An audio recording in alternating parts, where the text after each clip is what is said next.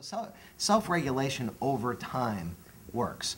The problem with executive compensation right now in a snapshot of time is that self-regulation, by the time you actually do change boards, if you replace a board, or by the time you get shareholders to actually vote with their shares and sell shares, et cetera, this change could take far too long. And so the options of self-regulation in a continuum, you've got self-regulation on one extreme, you've got legislation on the other extreme.